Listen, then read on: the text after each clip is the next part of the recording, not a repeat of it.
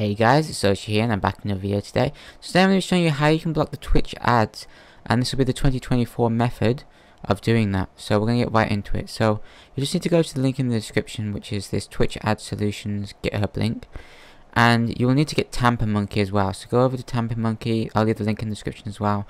Install it onto Chrome, or if you're using a Chromium browser, and you'll see this down here, VAFT. So up here, just go down to VAFT. Then go over to user script, and then just press install here.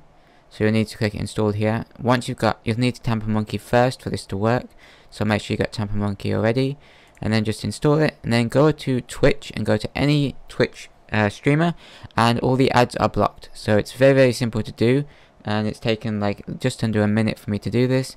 So just do that and you're good to go. I hope you guys have enjoyed. Remember to like and subscribe, and I'll see you guys in the next video. Peace out, guys.